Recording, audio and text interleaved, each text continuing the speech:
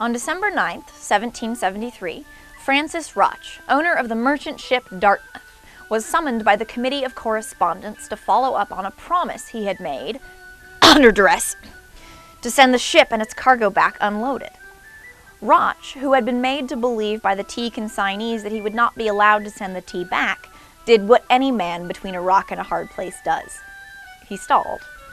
Roch was terrified that the standoff would ruin him financially, and it was a week before he formally requested that the ship be sent back from whence it came. Before he was given an answer, the Sons of Liberty solved the question of the tea's fate for him.